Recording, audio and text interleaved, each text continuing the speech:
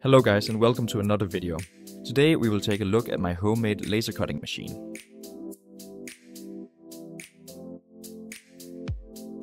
As you can see here, the machine has both a CO2 laser tube, a diode laser and a CNC rotor. The two lasers have both irises, which is built using an off-the-shelf compressor.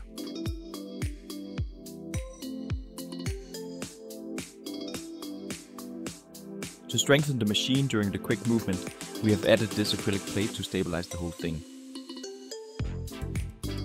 The movement of the machine is made possible by these rollers which roll on this recess in the platform.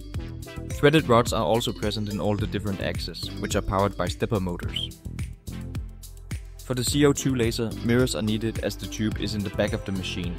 These need to be aligned carefully to ensure a clean and consistent cut.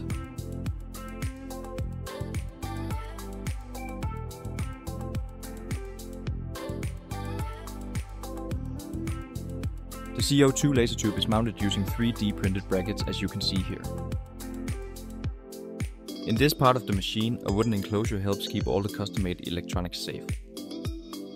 The CO2 laser is cooled down by a water cooling loop made using an old aquarium pump, a flow/temperature sensor and an Arduino to show the temperature and flow of the tube. This is really important as a too hot tube can break down easily. Here is a closer look on how the stepper motors are mounted to the machine.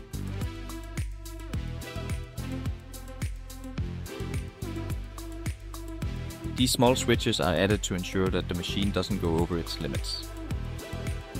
A meshed bed keeps the material nice and cool and prevents the underlying platform from being too burned by the high-powered lasers. This also helps with smoke management. To demonstrate this machine, we will be cutting an acrylic engraved cutout of none other than Popeye the Sailor Man. We are using the program Inkscape to create the so-called G-code file for the Mach 3 program that the machine runs on. I have installed a plugin called Laser Tools, which can easily create the file based on a vector drawing of your own choice. First, we will engrave with the laser at a low power output, as you can see here in a sped up version. This took approximately 4 minutes in real time. We are only engraving the outlines of the vector, as a full engrave with the CO2 laser takes quite some time at a stable speed.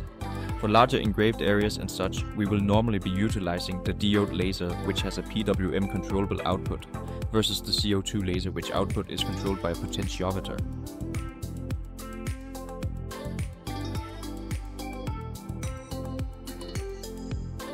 After engraving, we will cut out the piece.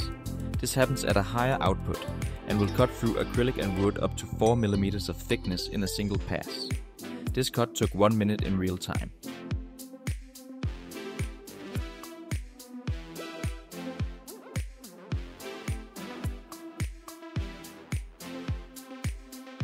The sparks you might see is the laser reflecting off the mesh below. This is why it is very important to wear laser goggles when using this machine, as one wrong look at it might damage your eyes forever.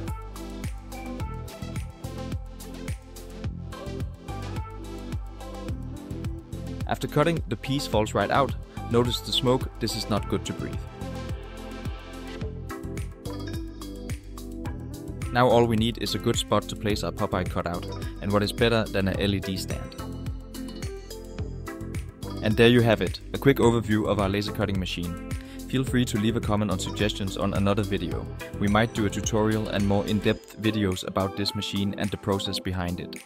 Thanks for watching the video and see you in the next.